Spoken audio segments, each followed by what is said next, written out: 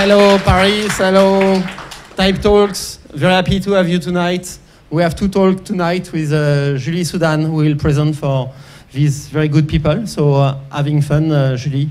Thank presenting Laura and Thomas and I don't know. Hugo. Hugo, bye-bye. Hello, everyone. Thank you for being here tonight. And thank you, Jean-François, to create this kind of events.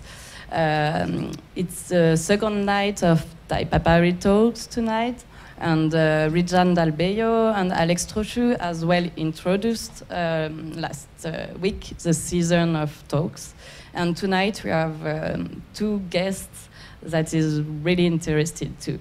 So the first time I heard about her, it was several years ago with the book TypoMag at the beginning of my formation. And she's award-winning graphic and type designer. So I'm really proud to introduce you, Laura Meseguer.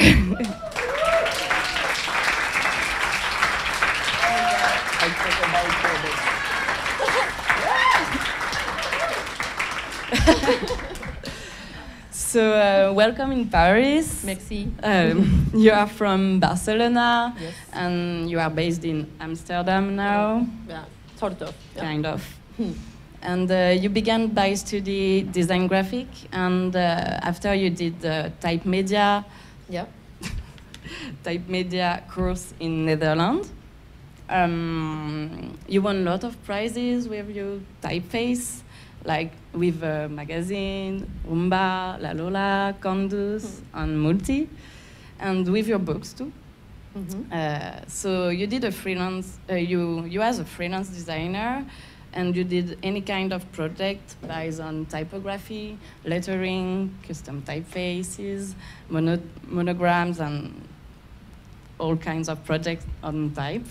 So I leave you, and you have a foundry, Typotons. Yes. So it's really important to mention that. And so I leave you talk about your projects now. Thank you. Okay. Salut. Merci beaucoup d'être ici à Paris pour m'avoir invité. Okay. Je suis très contente, mais je suis désolée, je n'ai parlé français. So that's all my French, so I'm sorry. But yeah, thank you very much. So, okay, today I'm going to talk about, very briefly, about how I started in type design and a bit of inspiration sources. And later I will explain in detail to very different projects that are mostly based in research and experimentation. So how did it start? I don't know, I mean, because I didn't know who was joining this talk, I just do a little introduction about this. I mean, as many of you probably know, I have a foundry that is Typoton, and this was my first try as a type designer when I enrolled this foundry in 1992. I joined Typotons as a group of 4 people. That this is me in that time with black hair. And this group of people came from graphic design, but also music, programming, art, illustration. So what we had in common, it was our passion for typography, but we didn't know how to design typefaces at that time. And it was a moment where everybody was discovering how to design, closer? Okay. How to design typefaces from not knowledge, because we didn't got trained at that time, but we got the computers. So then we could experiment with it, and this is how mostly start. This is our website if you want to have a look to our typefaces.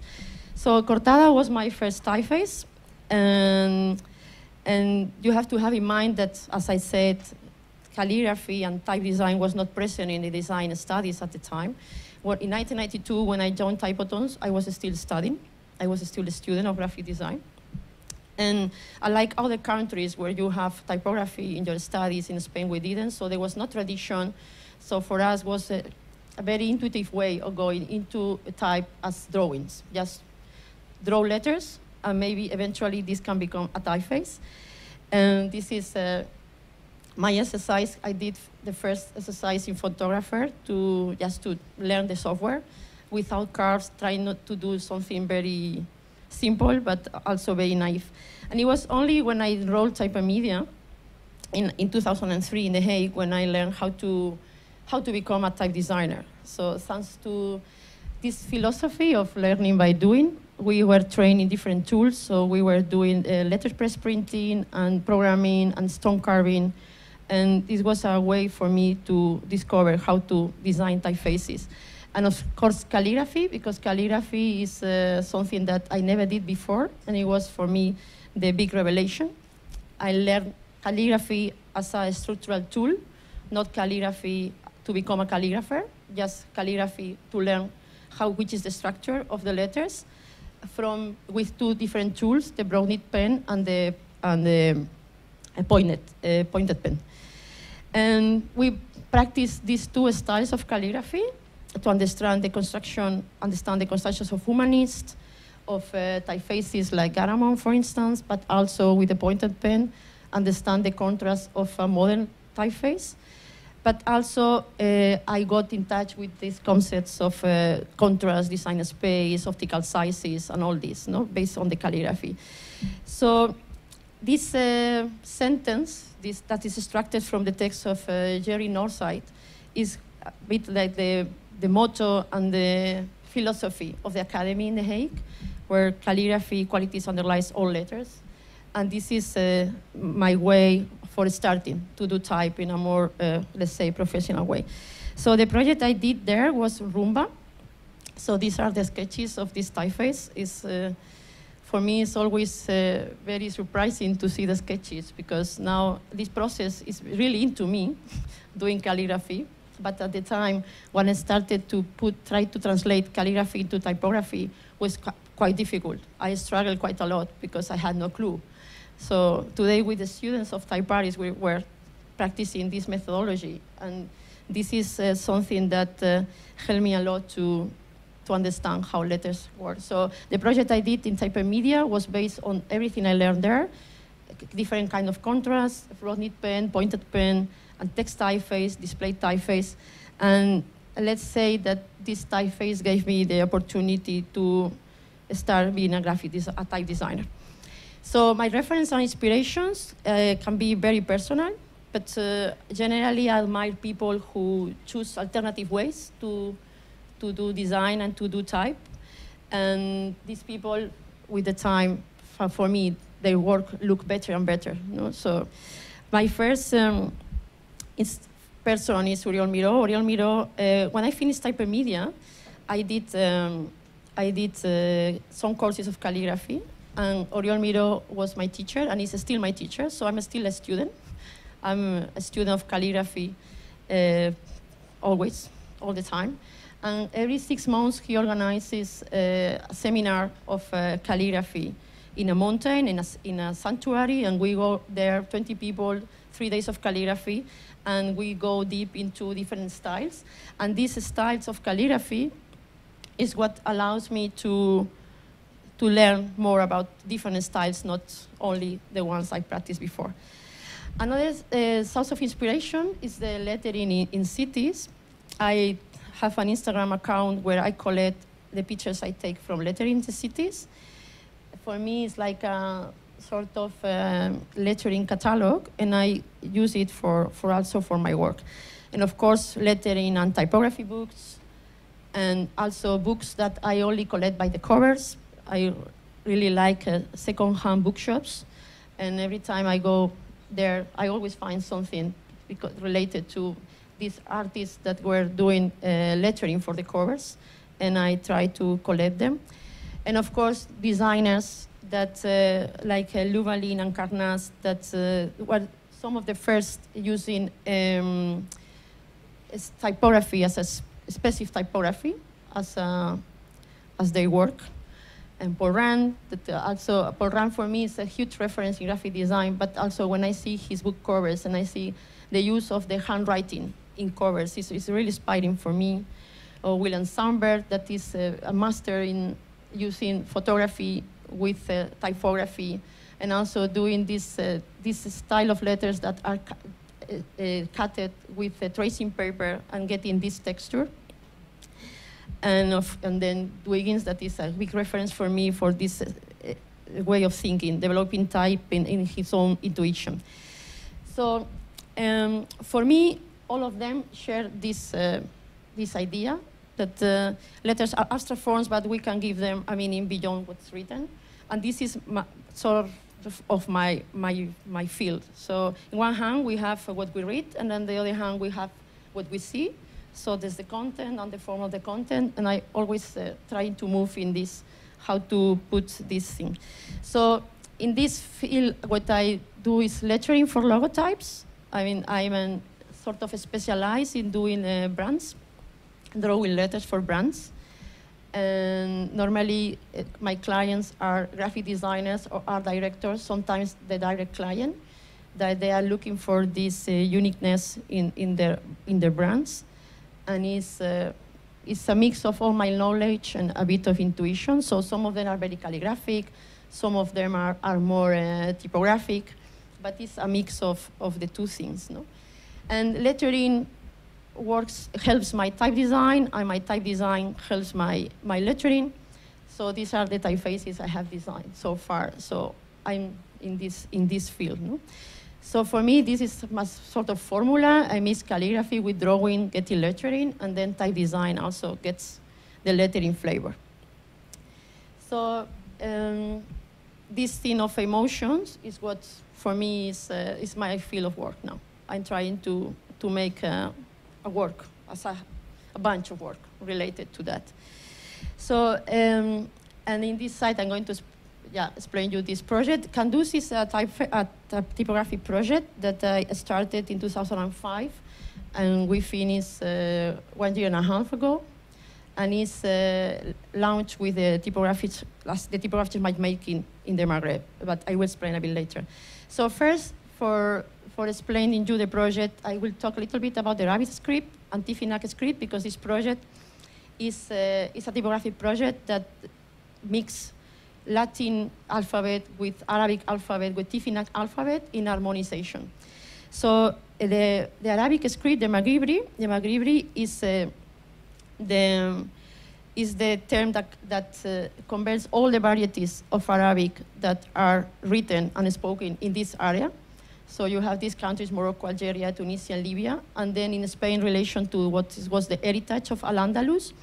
And the heritage of Al-Andalus, also all the Arabic used there was the Maghribi style. And the Tifinagh is the writing system for representing the Tamazight, that is the language of the Amazigh, that are the Berber culture. So, and the area of the Tamazight is this, I mean, where Tifinagh is spoken is in this area that is a bit more spread out. It's not so general, but now actually is only official as a language in Morocco and Algeria. So in Morocco for 2011 and in Algeria for 2016. So it's a very reduced language, but still in Morocco it's very prominent. So there's a real necessity. So in Tifinagh, as the difference of the Latin and the Arabic, in Tifinagh there's no manuscripts.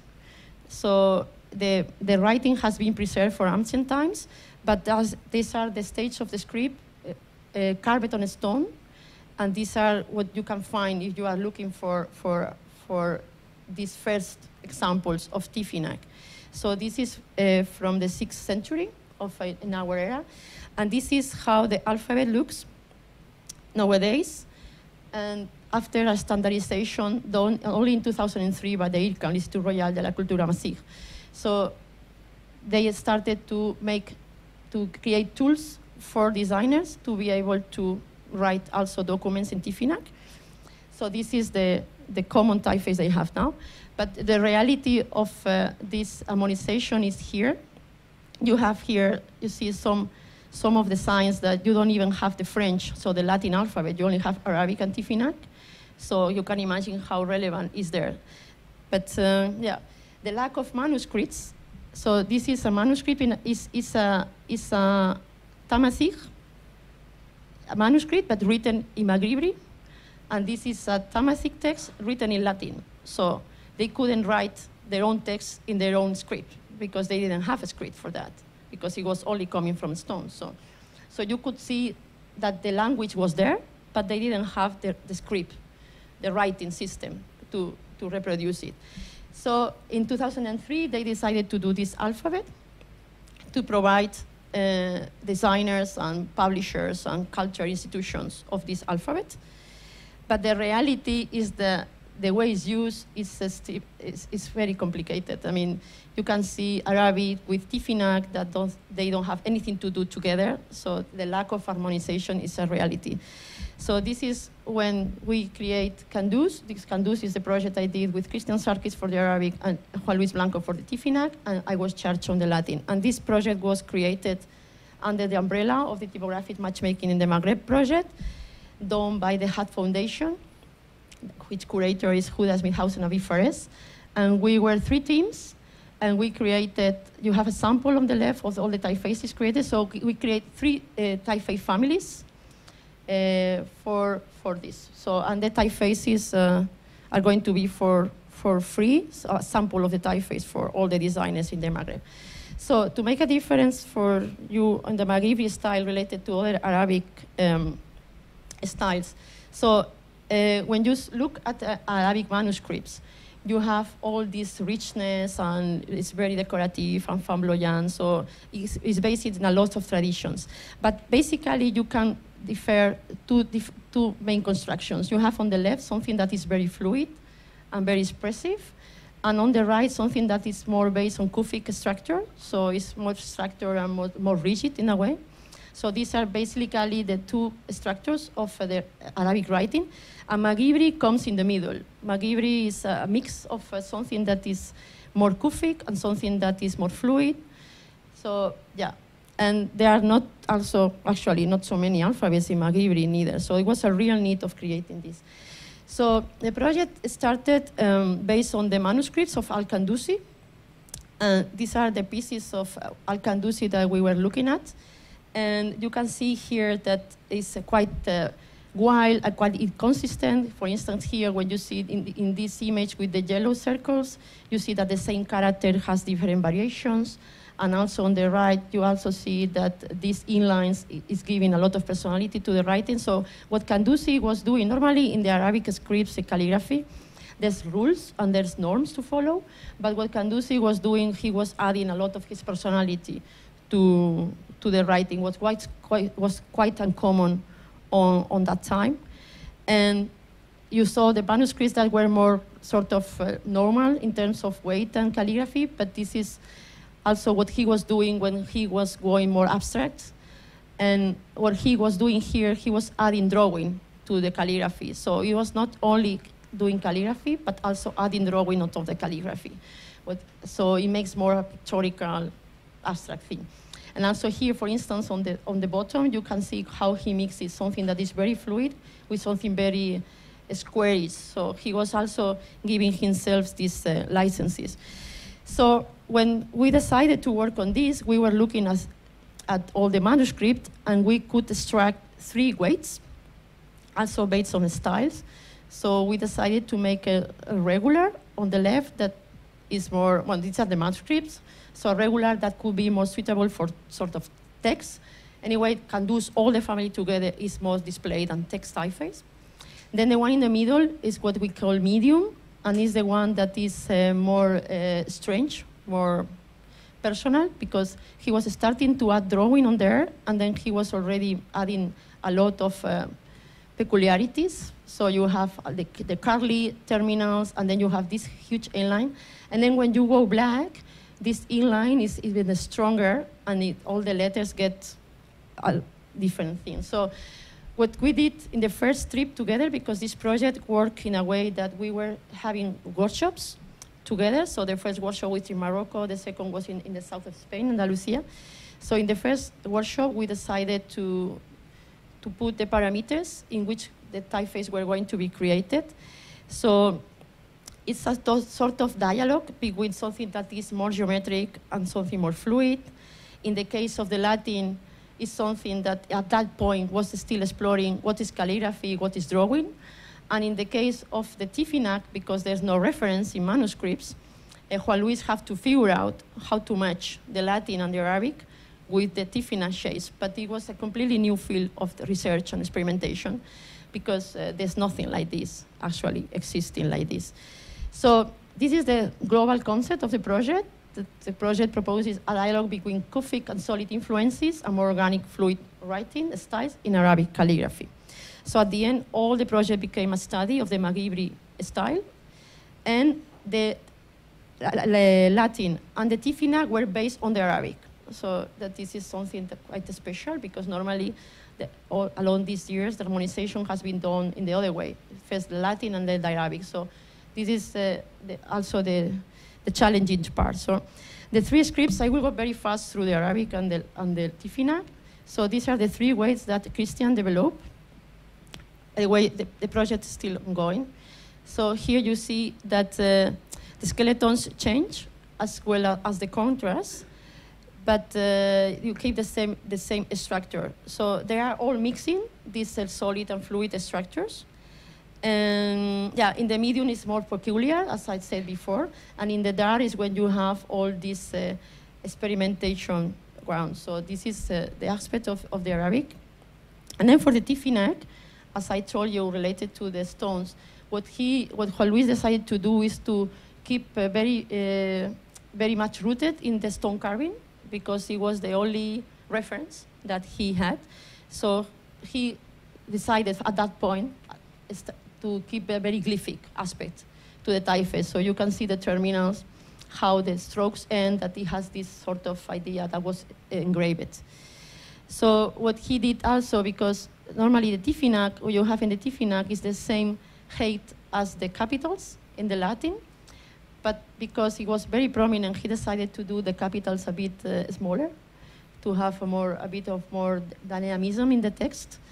And yeah, and you see actually in the dark, in the bottom line, you can see the inlines coming from the Arabic, and everything becomes very cryptic, but it's very conic, no? Every character has a personality. Yeah, so this is how it looks now. And then the Latin, that I will be a bit more specific on that. So as I told you, we went first to Morocco. So in Morocco, what we did was for those who cannot read Arabic, like me, so the people who could read Arabic, they were reading Arabic for us and also showing us the peculiarities of the writing, but already from the vernacular places. And then I had to decide how to do this, because it was, as I say, coming from the Arabic. So I had to set some things in common with the Arabic, but without losing the personality of the Latin itself. So for me, it was exploration of the reverse horizontal stress based on rotation, because Arabic calligraphy is based on rotation, and it has the stress reversed to the Latin. Then I had to define how fluid and how solid it should be, so how expressive and how geometric, let's say, in a way. I had to define the limits between calligraphy and drawing, because the regular way was more calligraphy and the dark way was much drawing. So also to see how much of drawing, how much of writing in every weight. And then also because the Arabic is a continuous writing, the only thing to simulate this script of writing in a Latin without being connected was this upright italic, semi-cursive, with some reminiscence of the calligraphy ductus. And finally, also have a look to the other scripts. And so it sounds like a lot, but actually these are the main features of the typeface. And everything revolves around that. I mean, there's nothing else in the Latin than this, what is a lot, but there's nothing else. So our process of working was looking at the manuscripts of Candusi, he's Juan Luis on the left, and trying to learn how is the calligraphy done in Arabic, because it's different. Also, the angle is 60 degrees and also based on rotation.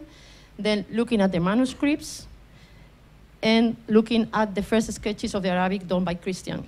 So the idea is that, okay, I take a pen, and instead of doing 30 degrees, I go on 60 as the Arabic. And then instead of doing only translation, I also do rotation. What is very tricky, but is sort of that. So this is the result of these sketches. So when you move the pen, not only in a movement, but you also rotate it, so to get this. So it was extremely difficult to abstract a complete alphabet from that. So I decided to go a bit back and start with a traditional structure, something that I'm familiar with, not to go into something that I never did before. So I decided to build something that was a Roman construction, a normal, let's say, but already with some of the features of a semi-cursive, upright. So this was my study of proportions, of which were the proportions of the regular weight. And this was my face sketches of the dark font, that they were too much, actually. It was too much on there. But this is the result of this is between workshops. So we went in September to Morocco, and then we met again in November. So between September and November, I was working on my own, so October. and this is what I developed for the next workshop. So the next workshop, we went to the south of Spain, we went to Andalusia, to Cordoba, to Granada first, and then to Cordoba, and then we went to Alhambra of Granada, and then we could see all the calligrams that you have in the walls of Alhambra. And then we have specialist people reading us Alhambra, and it was extremely amazing. I don't know if you are fond of the Arabic culture, but if you manage to go to Spain, to Granada, be sure that someone reads Alhambra for you, because it's a completely different experience. It was my third time in Alhambra, and I discovered many things I never knew before. And then something that was also a turning point in my project was the lettering. So because I'm so much influenced by lettering anyway, then looking at the signs in the streets of Granada, and then you could see the influence of the reverse contrast, the Arabic reverse contrast in Latin letters. So at that point, I decided also to put some Andalusian flavor in the project.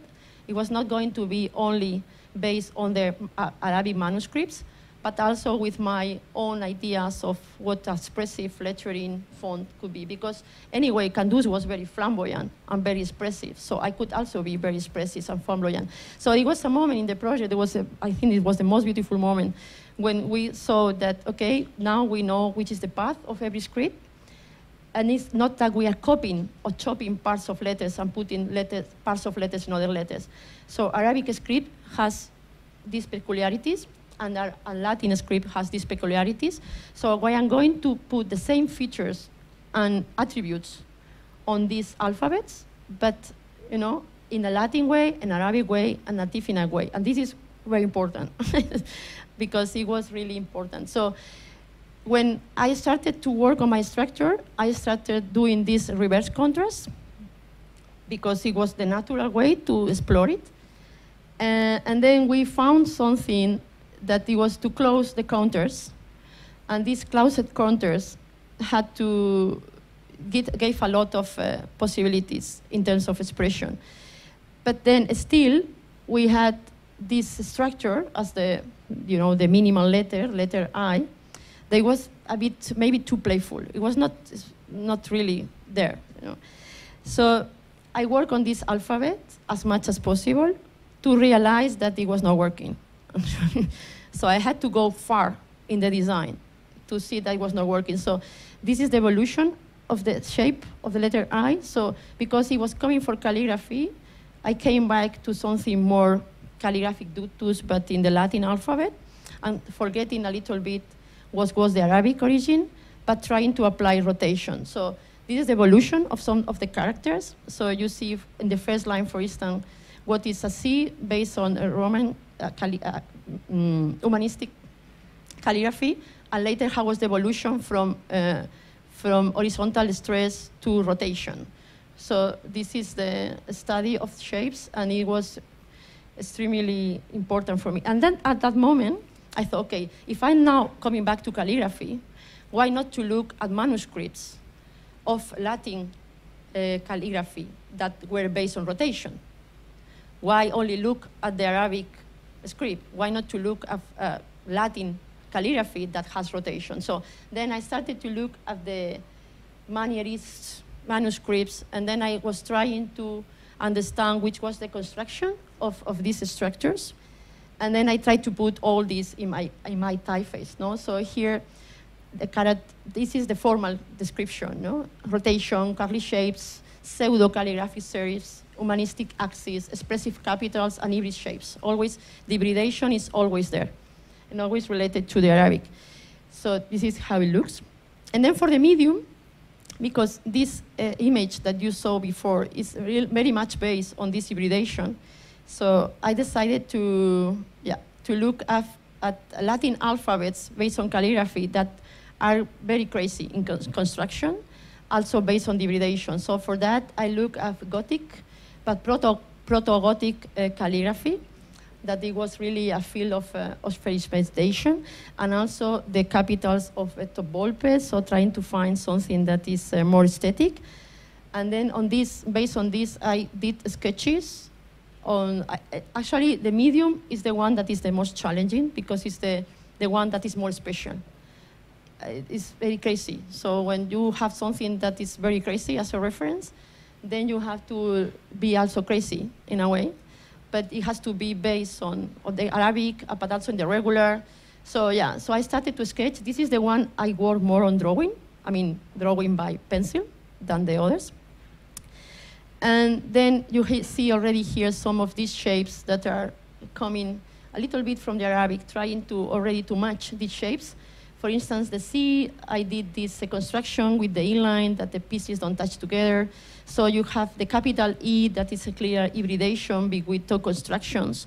So, but somehow everything is allowed in this typeface. And this is the funny part, you know? I mean, everything has a reason. So I could explain you letter by letter why every letter is done by this, like this. But there's a lot of freedom and there's a lot of enjoyment of the letter forms.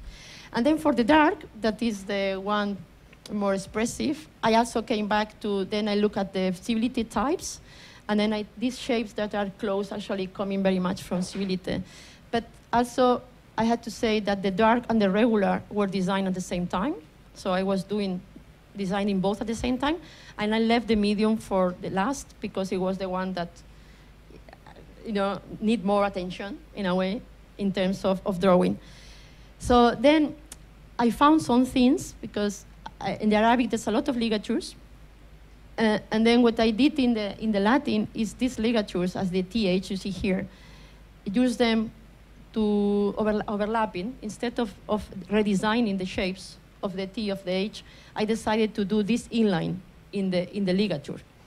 And for me, this is much related to something more pop, something more display, something more, you know, flamboyant, and it's very, I think it's very nice. At least I like it a lot. So this is the dark, how it looks now, with all these, you can see the numbers, for instance, if you look at number 1, maybe you can, if for the image before from the Andalusian streets, so this one is directly taken from Andalusia. And these are the 3 weights together, how it looks now. So this is the texture of the 3 weights. And then as the result of the project, here you have the Arabic, the Latin, and the TypoMag together. And you see that is a common feel, no? I mean, you can put them together and you can really say that they belong each other. Because there was a moment when we were developing the projects individually, then we put everything together and okay, that this serif could be a bit longer, this can be a bit more curly, just too much, the other script, but not really modifying the structure of the letter. So this is the Arabic, this is the Latin, and the TypoMag. Yeah, and this is the 3 scripts together. I mean, not separately, but together, because here you can see how the heights are related. Here you can see, for instance, how the TypoMag is a bit smaller than the capitals of the Latin, because if it was the same height, it was giving a lot of darkness to the text in a way. So Juan Luis decided to make them smaller, sort of small caps, but taller. So the medium here, you can see, yeah. For instance, when you see the Arabic, you can see the inlines that later are there in some letters. And in the dark, you see very clearly that the serifs are something very small. You have the serifs only when you have space, when you have some room to place the serifs. So this is, all together. And then the project of typography matchmaking finished after 1 year. And especially for the Arabic, Christian wanted to design a lot of alternates to give this flavor of Kandusi, that he was doing a lot of alternates, and every character was different in a different line, etc. But then it became very complicated, especially for the users. So if we want the users to understand how a Kandus to be used, you need a lot of alternates. And then, open type features, a lot of people don't even look at them. So we decided to split the project in 3. So we keep what we did as an original, and then we decided to create another family that is the solid, and another family that is the fluid.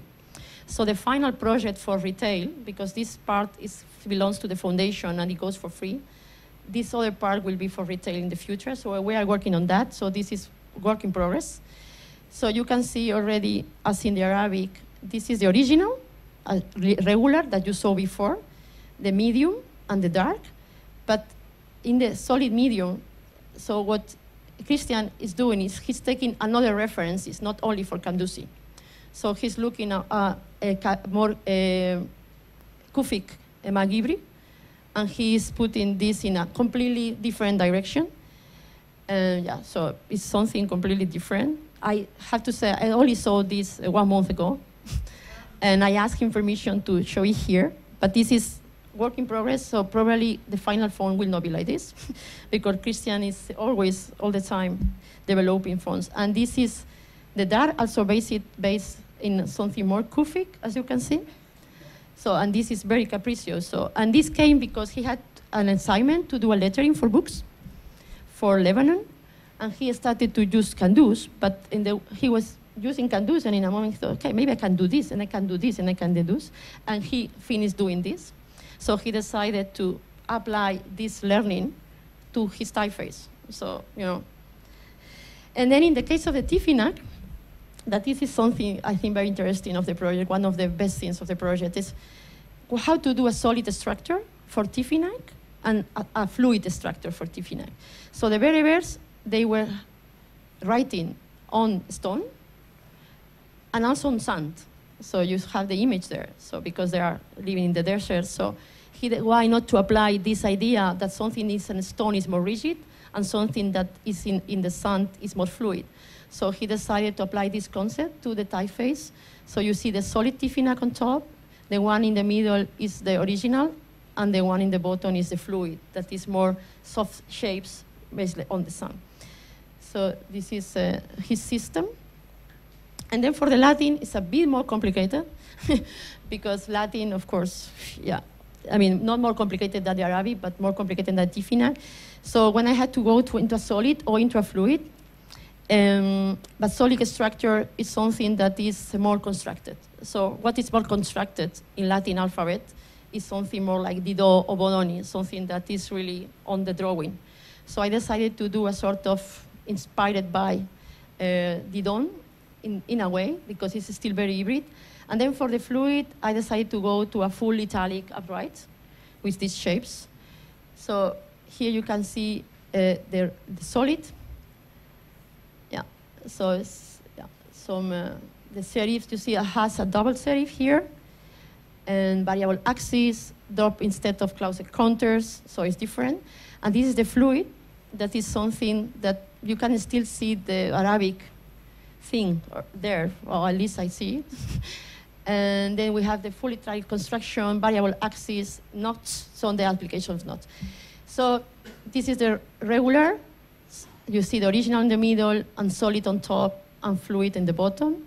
So now also in the fluid, I'm working on some special ligatures, only for short words. And so there's a lot of work in the ligatures for the fluid, because, the fluid, it can be so many things. So in the medium, what we decided to do is to, in this case, the structure of the fluid will be the same drawing, the same structure in the regular, the medium, and the dark. So the construction is not so crazy as in the original. In the original, the construction moves from regular to dark. But in this case, we decided to keep it a bit tame because otherwise it was going to be too complicated. So for instance, here you see the E, what is the solid E and the fluid E, so it's very clear. So the middle, the middle is the hybridation of the two sides. So this is a quite clear example. And then you see here with the ligatures on top, you have also this drop over there that makes even more, even if it's solid, it's still very decorative. So yeah, so I'm working on that. It's a quite never-ending project. Now I'm getting a bit worried about it because I really need to finish that. But yeah, so you see the numbers. The numbers are really nice. So now I'm in this field that I decided to put the swashes. Instead of putting the swashes out of the letter, I decided to put them inside the letter. So you have the P here with this revolving shape here instead of having outside, because outside it gets a lot of space. So yeah, and this is the system. And now I'm going to try to be very fast because my time is running fast. I have, so 10 minutes more or less. And I want to explain you what I did in Amsterdam. So I moved to Amsterdam 6 months ago, and the last 3 months in Amsterdam, I was in an artistic residence. So I never did an artistic residence in my life, but it was a very special residence because the residence was happening in a printing workshop. So it was more like a graphic residence than artistic residence, but they were artists printing. So artists that were doing engraving or silk screen. So I was around, so this is 600 meters of printing workshop. It's a former school, and the printing is in the former gym. So they call it the gym. And then I had to do a project. So I went there with no clue. Okay, I'm here.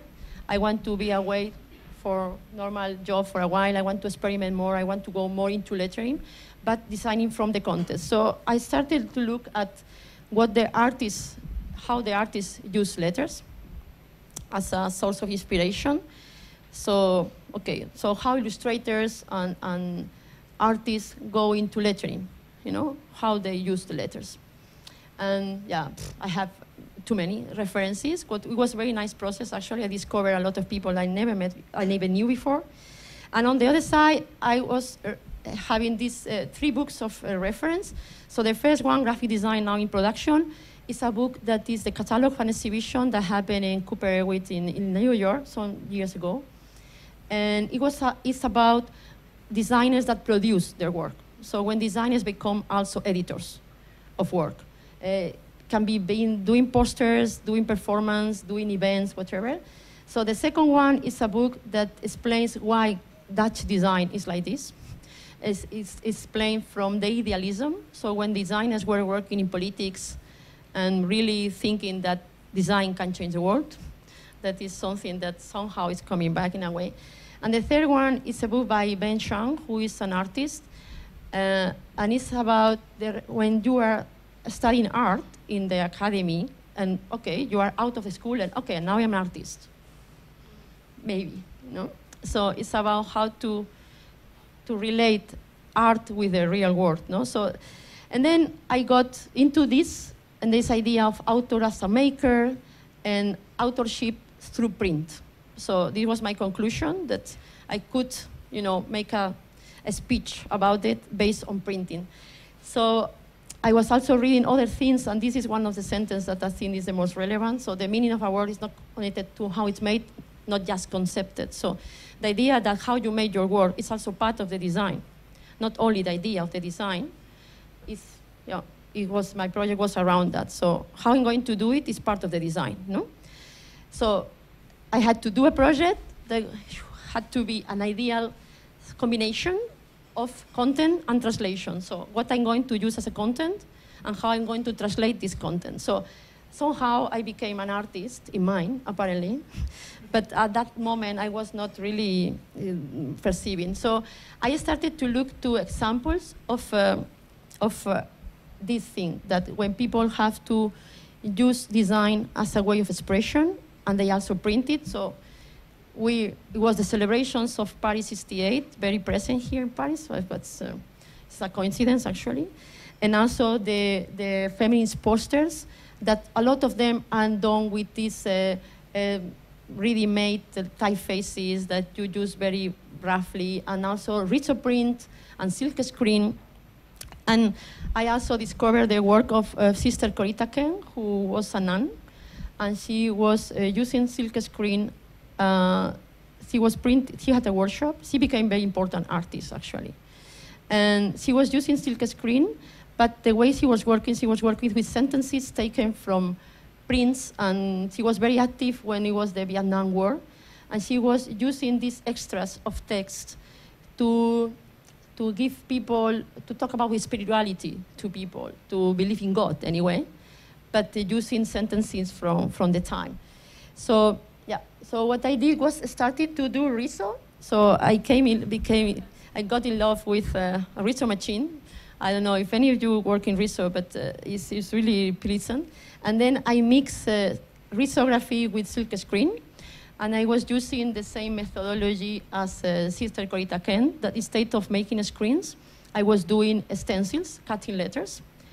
This was a trip, you know. And then I started to design some posters that were related to this Women's March, and, you know, just to try the machines, actually. I had to print something, so design something. And then also because I take pictures of letters, as you already know, I collect some of the letters that I like it, and I started to experiment risography with photography. And then I also was working with these gradients and textures, so everything to get into the technique. So what I did was to design some posters based on an alphabet. So this is an alphabet. This is an ongoing project. So what I do is I take one letter, for instance, the O, and I look for a concept that can be applied to lettering and type. So a letter can be ornamented, an alphabet can be ornamented. A letter can be joyful, an alphabet can be joyful. So a letter can be hybrid, so I take the H and I make a hybridation. So, and some of them are only riso, and some of them are riso with silk screen. So here, for instance, you see this one also is the green and the red is in riso, and sorry, the green and the blue and the red is in riso, and then doing this is the green on top. So I was also learning. And then the more I was going into the project, I was creating some things that were more expressive.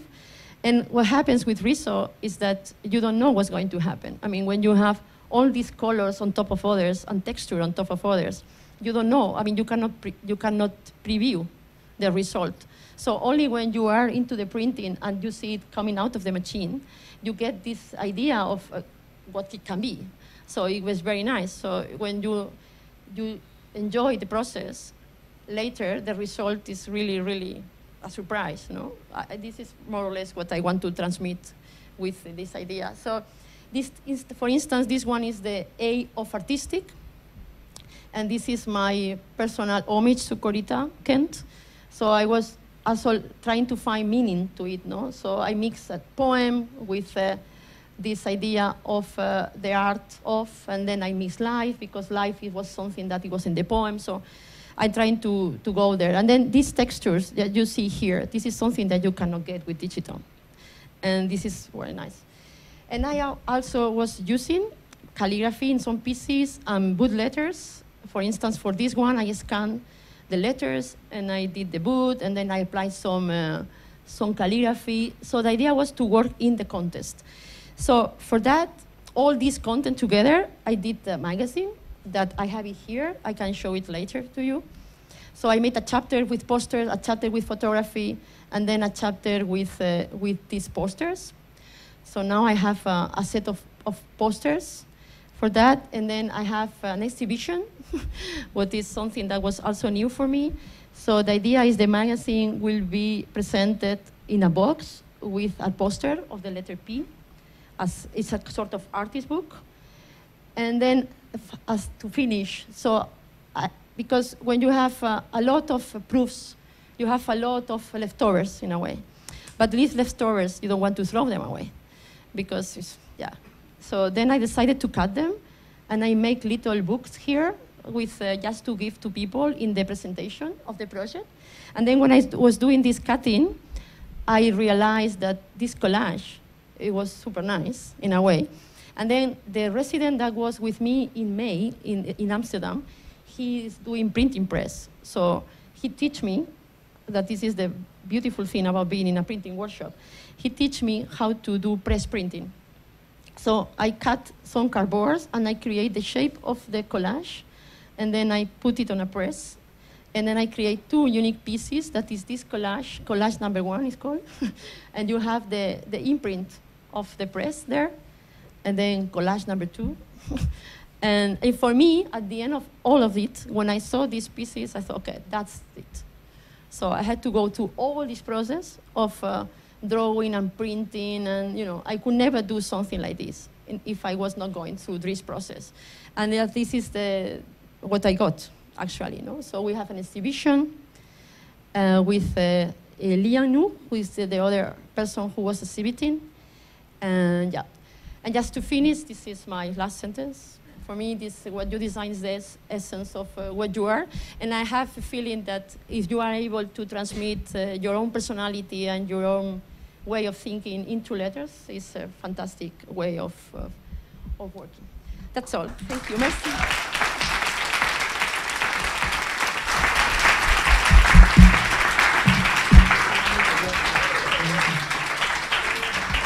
Thank you very much. It was really interesting to learn more of the development and conduits and all your work.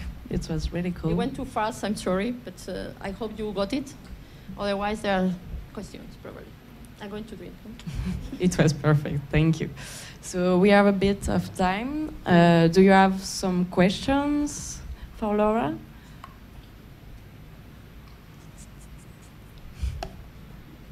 Everything is clear. Okay. It's a bit clear.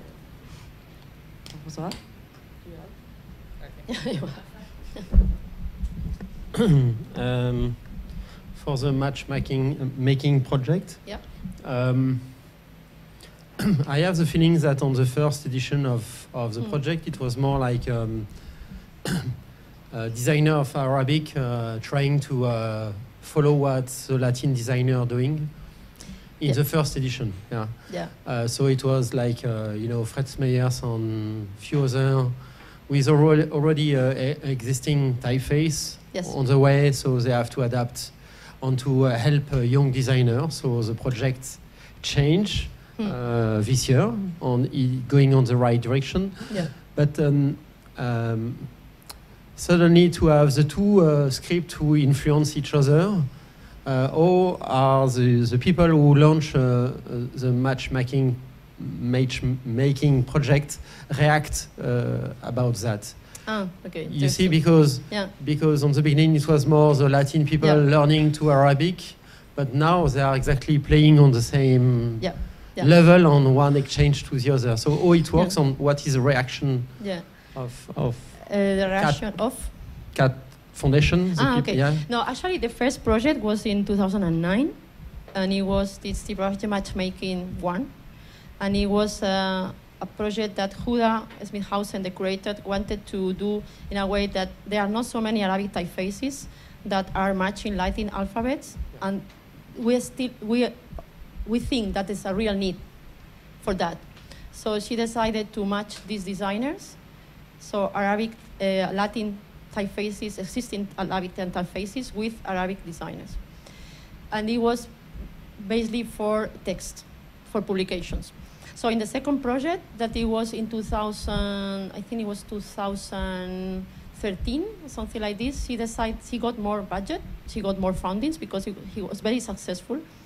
And she decided to do something more related to architecture and interior design. So it was more working in 3D, but they were utopian projects. So there was a lot of projections on making renders and these things, but nothing really happened. So there's a very nice publication with this possible project that can be done in architecture. But it was the experiment of joining interior design with graphic design with environment design. And then the third one came because Huda, in this period, she traveled to Morocco. holidays. And then she discovered this TypParis. So what's that?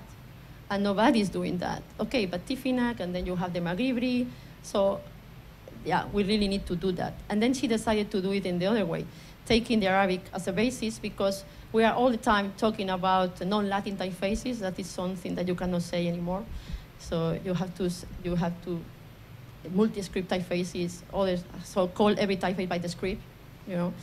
And it was very interesting because it was nothing done before like this in terms of this kind of project, that you put 3 scripts together, you know. And I have the feeling that this project will bring more projects like this, you know, coming from other scripts. Actually, one of the questions I had at the time is, could we do the same with Cyrillic, starting with a Cyrillic typeface, and then from the Cyrillic doing the Latin? Or from, you know, the Indic scripts also doing the Latin. Of course, you can do it, you know. But for us, it was very new. But yes, that Huda reacted to that, and she wanted to experiment with this, and actually it was very successful. There's a video. I didn't put the video because it was taking time. But if you are interested, there's a very nice video that you can find in Hague Foundation, the link, so I can send the link somehow. And it's a movie of 10 minutes with interviews with everybody, explaining which is the relevance of this project, what is so important, what is important. Yeah, so I think it's extra information about the project. That could be nice. Okay, thank you. Somebody have another question? Yes.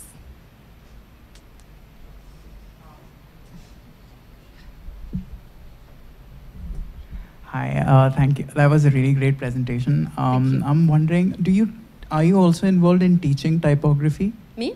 Yeah? Yes. Where do you teach? I teach today in TypeParis. No. But you mean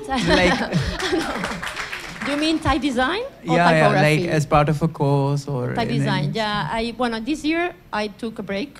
This is why I moved to Amsterdam also, I mean, altogether.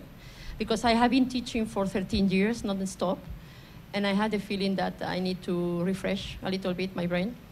And actually it went very well. And yeah, but I teach in Barcelona in a master's course at a school called EINA, that here you have Cecilia and Gina, that were students there. So you want to know anything about this program, they are here.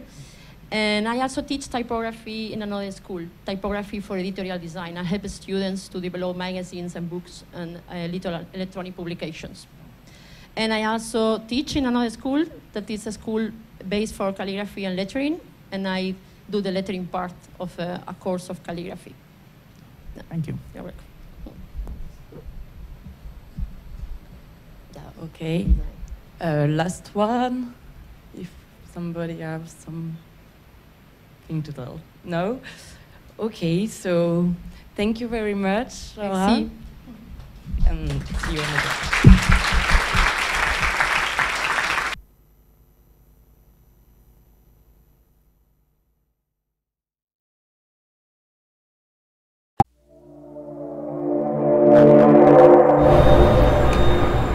Only 14 years after its birth, the iconic Bauhaus School of Design was shut down by the Nazi regime. Many treasures and unfinished masterpieces were left behind, lost to the world.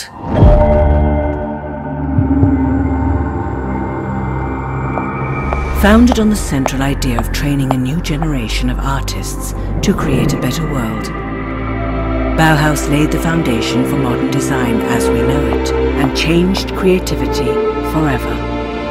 But in 1930s Germany, the progressive ideas of the Bauhaus were considered threatening, and the school's closure became inevitable.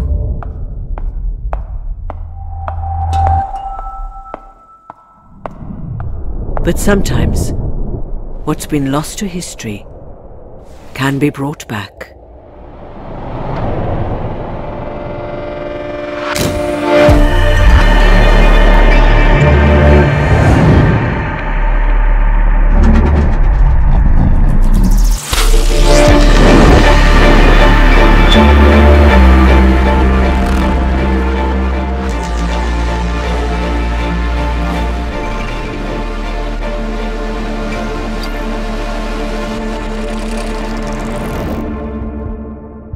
influence of Bauhaus lives on, and now you can design with a piece of living history.